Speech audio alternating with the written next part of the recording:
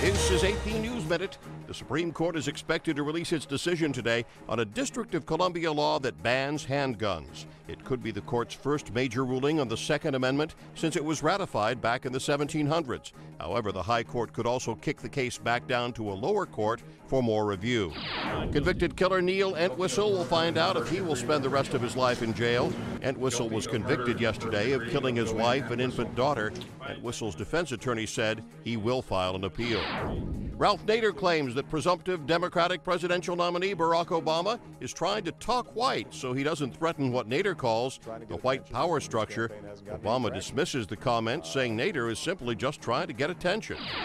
A new survey estimates that 10.5 million teenagers in the U.S. drink.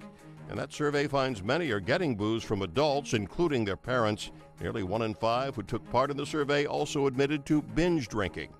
John Belmont, The Associated Press, with AP News Minute.